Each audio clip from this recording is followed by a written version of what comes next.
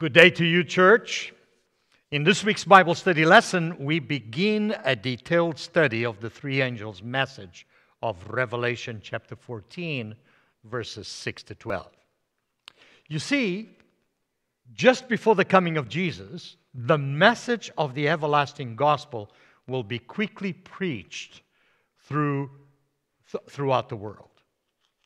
One of the focal points of this week's study is to discover and understand the depths of the gospel message.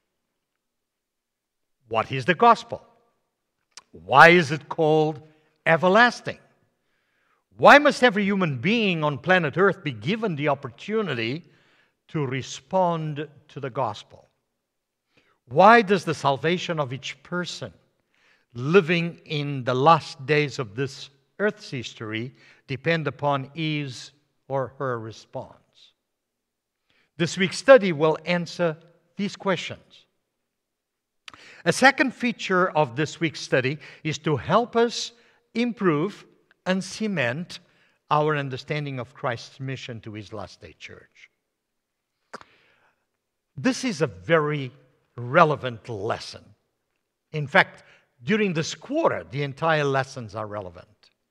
Thus, I would like to invite you to study and review this week's Sabbath School Bible study with us.